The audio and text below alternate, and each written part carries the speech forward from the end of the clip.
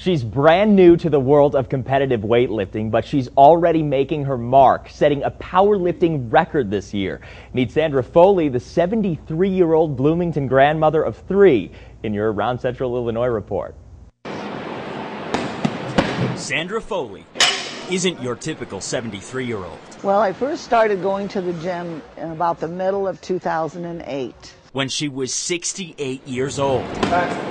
That's where she met her trainer. When you're with someone that long, you truly become friends with them. Chad Hobbs. Yeah, I've actually been with Sandra longer than my girlfriend, so Sandra got to see that whole courtship process take place, you know, so.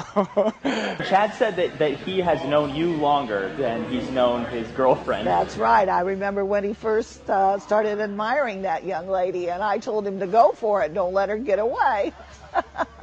Sandra and Chad have worked together over the past 5.5 years. Good job. To get Sandra back into shape. And I thought, well, I just need to get in fit after my illness.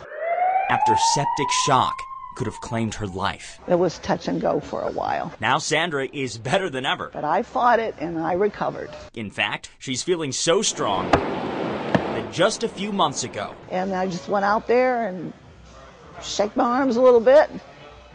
Ready to go. Sandra set a record in the 100% raw powerlifting competition at the Four Seasons in Bloomington. Chad was so excited that I did it well, and he came running out to give me a big hug. A clean deadlift of 181.5 pounds. She went out there and put up some pretty serious weight for a woman of her age. It's that CrossFit style exercise, including moves like step-ups, that keeps Sandra in shape not just for her competitions, but for her daily life. And I see people 1 or 2 years older than I in a wheelchair, and I don't want to ever be there. That's always been the goal for her, is just, you know, let's keep the strength up. So she can stay an accomplished lifter on stage. It's an inspiration to a lot of people. And a healthy 73-year-old mother and grandmother off of it. Where so many people become so sedentary later on in life, she's doing something about it. Reporting around Central Illinois, in Bloomington, I'm Mark Rivera. It's so fun to be able to accomplish something and achieve like a deadlift personal best and then go on forward for more. WAND News. Well, Sandra and Chad are going on for more. They're heading to another powerlifting competition in October where Sandra will both deadlift and bench press.